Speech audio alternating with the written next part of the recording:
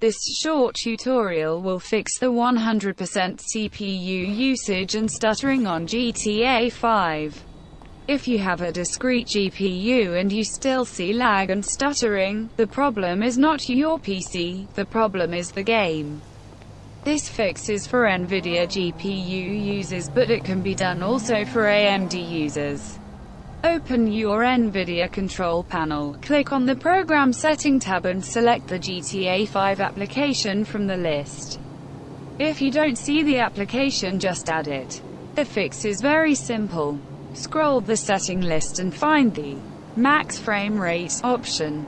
Turn the max frame rate option on, and set it to equal your monitor refresh rate. Inside the game graphics setting, leave the V.sync option off. That's all. Now, your CPU usage will be lower, preventing lag, stuttering and drop of FPS. Enjoy your GTA 5. And thanks for watching.